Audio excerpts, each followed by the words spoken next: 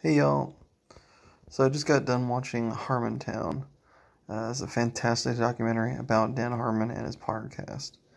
Um, it's a bit old at this point, but it's really interesting to see something that doesn't pull any punches about a subject, and the subject that is willing to be, I think, arguably as open as is possible.